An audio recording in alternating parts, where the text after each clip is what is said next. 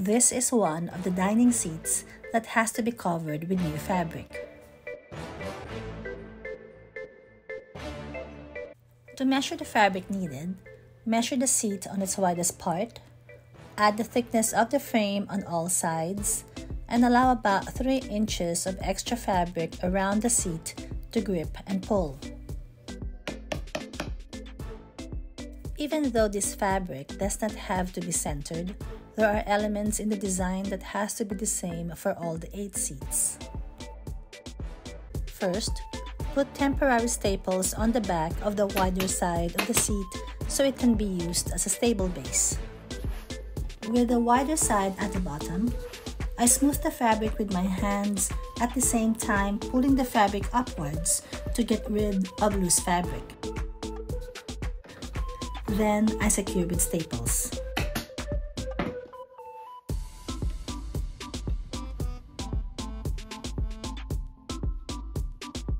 I use my hands to pull the fabric up, at the same time rolling the fabric over the edge and pulling it down.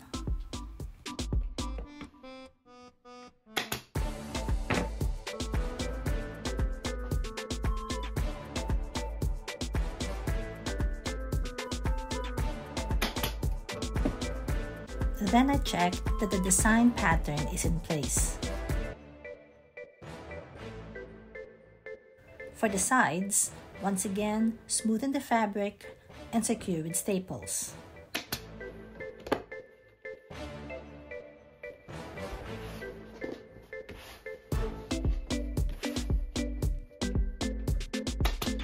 Now heading towards the end of this side, I pull the fabric with my whole hand, directing the fabric down and stapling it about 3 inches from the corner. I do the same for the other side, smooth the fabric taut, roll it around the edge using my whole hand to pull the fabric.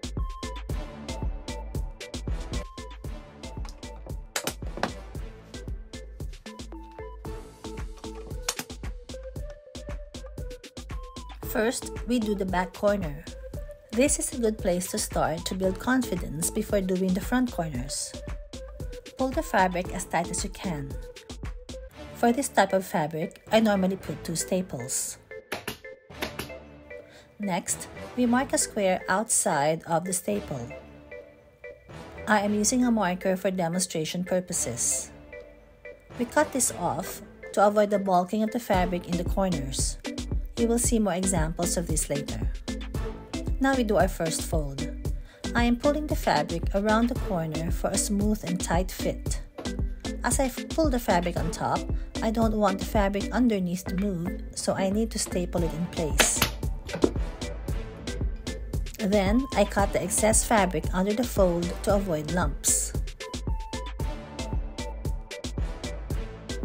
Now, I pull the fabric again and staple the edge of the fold with the fabric underneath so everything is nice and tight. No loose folds. Then, staple to secure the fold.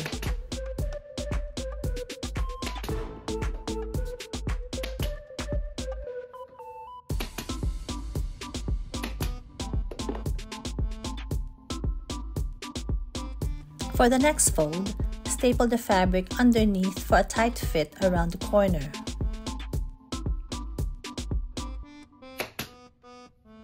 Fold the fabric over and staple. Staple to fill the gap.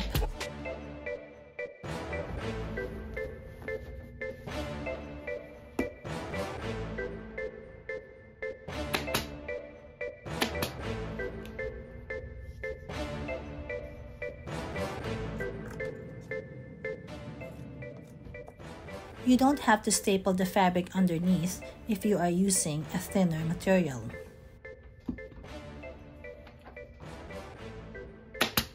The cut edges are under the fold because it makes a better finish for the project and avoids fraying.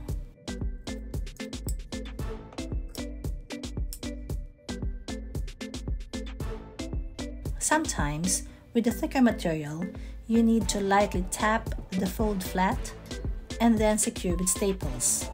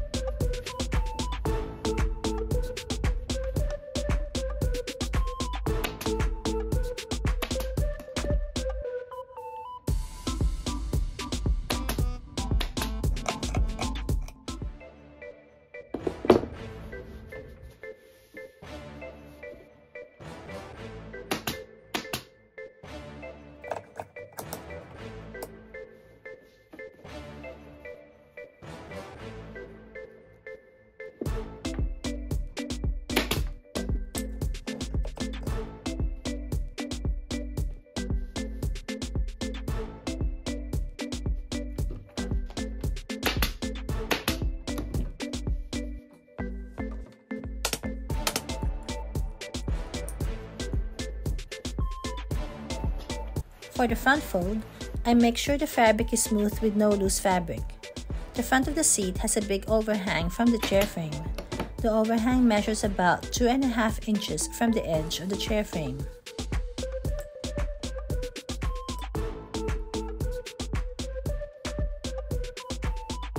This is a good way of holding the seat by tucking it under your arm.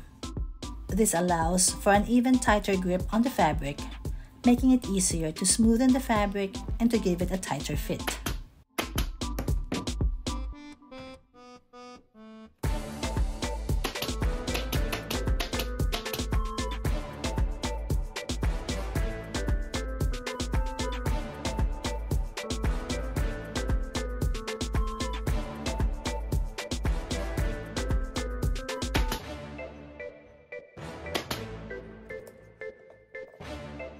You can actually feel a lot of bulk when doing the fold.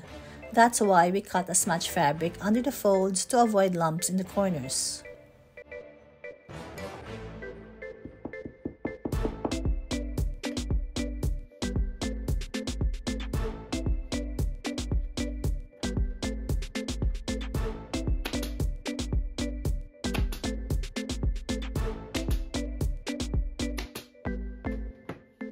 Here is an example where you need to remove a staple to release the puckering of the fabric.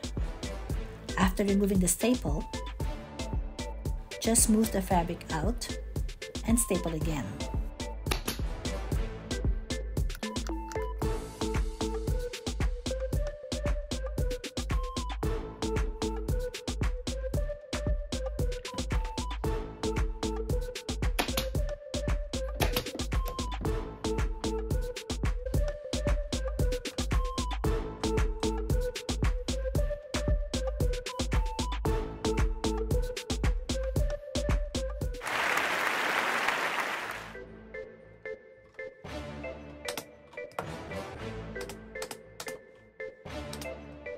And here's the completed set of 8 seats. Thanks for watching!